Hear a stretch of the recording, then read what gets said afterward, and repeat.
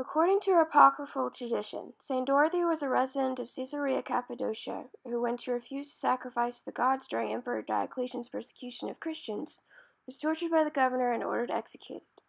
On the way to the place of execution, she met a lawyer named Theophilus, who mockingly asked her to send him fruits from the garden she had joyously announced she would soon be in.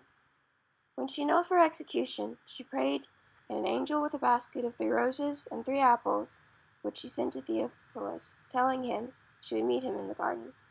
Theophilus was converted to Christianity and later was martyred. Her feast day is February 6th. Saint Dorothy, pray for us.